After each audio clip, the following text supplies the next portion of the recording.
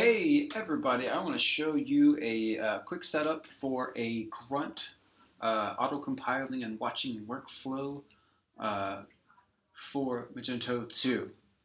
Some prerequisites to this video: you need to have Magento2 up and running. You see that over here on my side of the screen. You can run it on a virtualized container, on Vagrant, whatever you want, Docker if you want. As long as you have access to a command line from which to run node commands, you're good to go. You need a custom theme created and set as your storefront. Here I have a child theme that extends a base theme of mine. So if you need instructions on how to do that, just search their guides, something online. This kind of looks ugly just because I've been messing with it. Don't worry about it. You need N98 Magento2 installed, which you can go to find on github.com/netzz98/n98-Magento2. And then you just brew it, or if you are on Mac, you can just do, and you have Homebrew installed, you can just do brew install N98-Magento2, and then you have tons of powerful commands at your fingertips for Magento2. So before we get started, I just wanted to show you a quick thing, a structure or a demo of how themes are laid out in Magento2. So your themes, here are mine. Here's my namespace, and then here are my two themes. This is my parent theme, and this is my child theme. You define your entry points for your CSS. Magento2 has 3 set up for you, which are in the blank. You can find them in the layout. Well, let me just show you where they are. There's styles L.less, which is mobile, or I'm sorry, desktop, for L being large, and then there's styles M, which is mobile styles, and then there's print for print styles. And from these, you import things, and all of Magento will use this as the entry point into building the entire style sheet that'll spit out as like print.css, styles L.css, and styles M.css, and so on and so forth. I don't like that structure. That's just me. You can leave that if you want. But what I ended up doing in my base theme was modifying their layout to remove, that's the wrong one, to remove their default styles and add my own, which is just a general styles.css file, which is my single point of entry for the site's CSS. If you want some info on @Magento_import, check out their docs. Basically, it just turns that into that with an eye to the fallback of Magento. So that's the structure. What happens in my base theme is I have this structure of a directory, and I do like an include from here. But what Magento kind of doesn't care as much about the parent theme as it does the child theme. So this is my actual theme, and here, anything that, as a child, anything that doesn't exist here is pulled from parent themes, meaning that and this includes the stuff that's thrown into the theme from modules. But anything I have in this base theme, it's going to actually, when you see it in the cache in the pub directory, it's going to be pulled into here unless it already exists. So my colors for my theme here are set up here in this colors theme.less file. And then all of my other CSS uses these color main dark, color secondary. That's just one way to set it up. But if you want to think about how you can best utilize the existing Magento2 styles, then I'd keep an eye towards that. But I like starting a little bit fresh and having full control over my user's experience, even if it takes a little bit longer to get there. But sky's the limit. Work with it how you will. Now, you'll also, before we get started here, you need to set up Yarn and Grunt. So install those globally. And if you need a guide from that, just Google how to install Node on my computer. Node comes with npm, and then you install Yarn globally, and then either with Yarn or with npm, install Grunt globally. And this, now I'm in my Magento2 directory, and I can actually run Grunt, even though there's no default setup. So this is sort of what it would look like normally.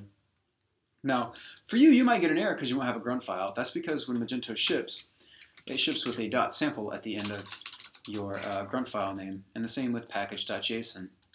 So make sure before you try to do anything, you actually remove .sample from the end of your package.json in your Magento2 directory, run yarn, just like that, and then it'll install a bunch of files for you, link them together, and then you should be set.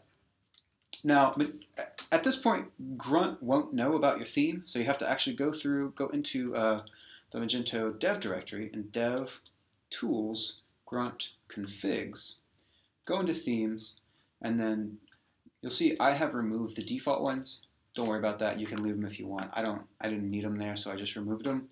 But here are my two themes. Base corresponds to what I want to do, so like, or to my template name. So like, say I want Grunt to know my template name as base, then like I can clean my static files here just by calling base, or I can clean petsafe, something like that, and that's how Grunt sees them.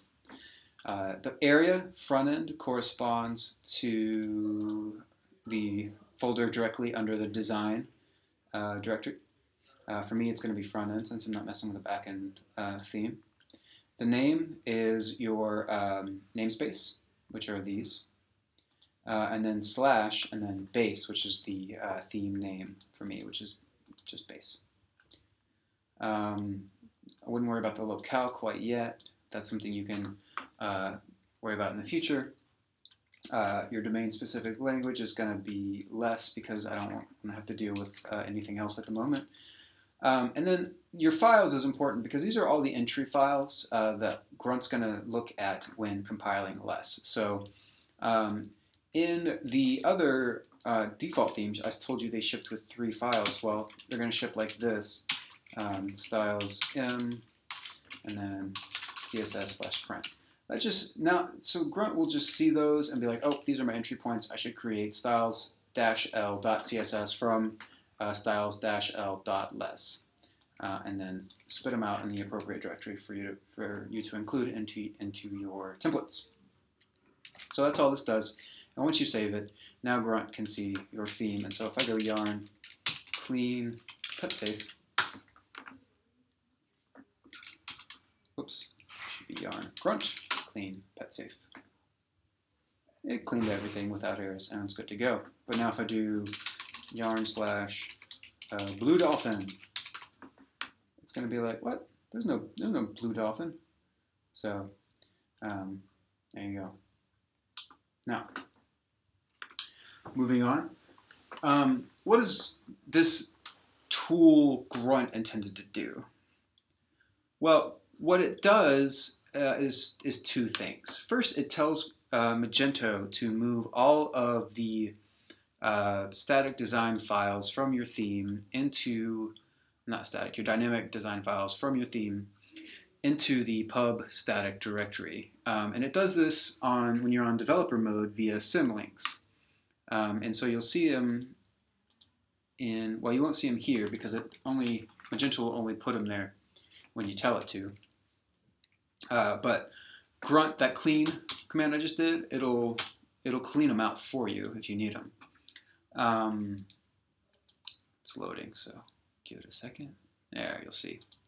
You'll see petsafe here, and then you'll see all of our theme startup. It's generated the CSS file for us, and we're good to go. So what Grunt does is, it's kind of a wrapper, actually, around a lot of what Magento already does with style sheets. So the way it does it is Grunt will actually move less files here into this directory. I believe when you call exec,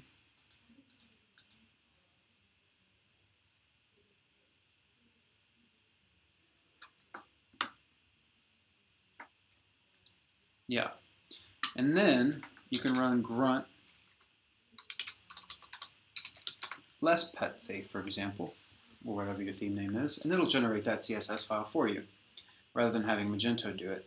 And then when Magento starts up and it sees that file, it's not going to generate it for you because it's already there. Now you can do yarn grunt watch, and it'll watch all the files in this directory for you to change them. Or since they're symlinks, you can actually change them, and you should actually be changing them up here. And let's just say background purple. And then when you refresh,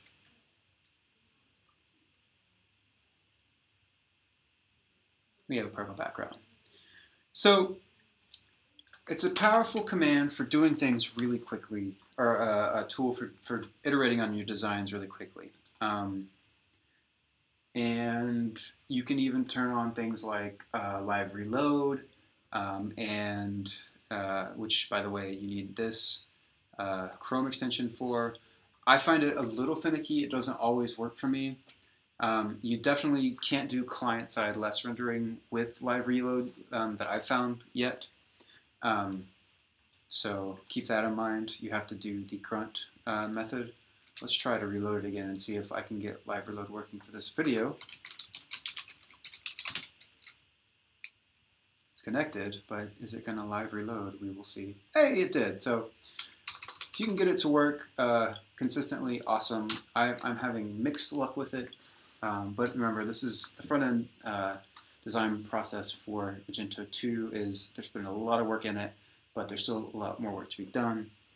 So it doesn't necessarily always work as well as you would expect it. Now, some things to watch out for. A lot of things in Magento are cached. So it's not always enough to do yarn, grunt, clean, and then your template.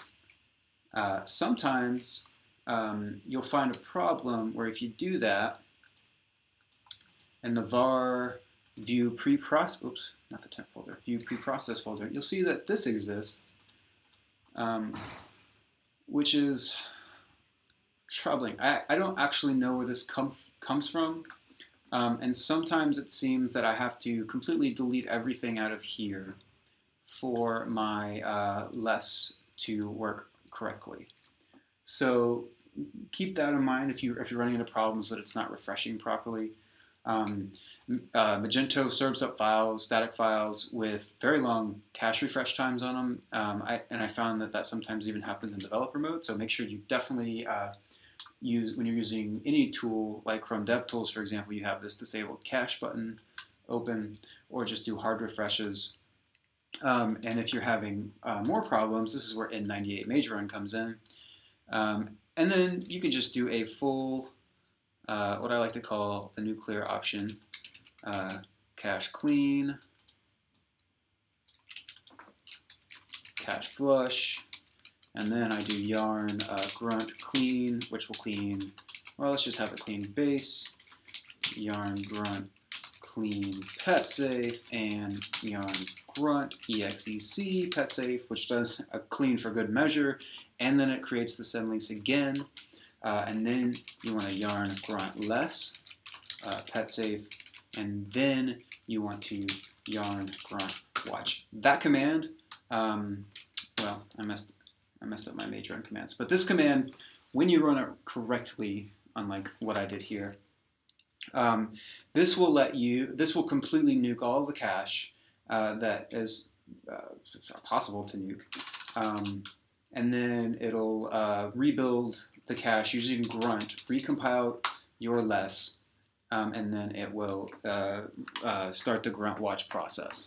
It's going to take a few seconds to run, so I'm going to let it run.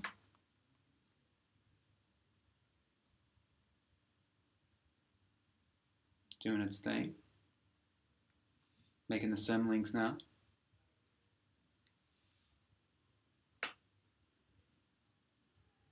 And there we go. Doesn't take too long, but you keep in mind that when you add files here, that step where we're doing yarn, grunt, exec, and then your theme, that's creating the symlinks. So if you create a new less file, Grunt won't know to symlink that. It still needs that ability built into the watch. As of the making of this video, it doesn't have that. So you actually do have to turn or close the watch process, yarn, grunt, exec, your theme again, recompile the less, and then start watching again for it to see the changes and be aware of your new file. But Apart from that, this is a very useful and quick workflow for getting things done. I hope you found this video useful, and look for more soon. Thank you.